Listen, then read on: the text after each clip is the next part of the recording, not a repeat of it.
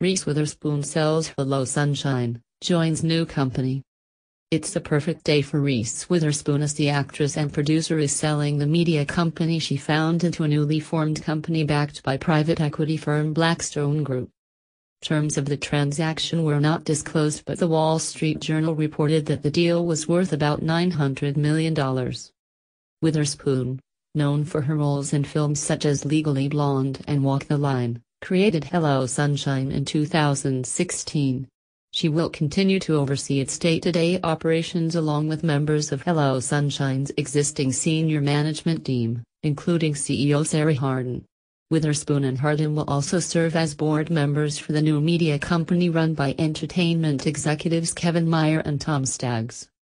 Hello Sunshine, which focuses on putting women at the center of its stories, creates scripted and unscripted television, feature films, animated series, podcasts, audio storytelling, and digital series, including Big Little Lies, The Morning Show, and Little Fires Everywhere.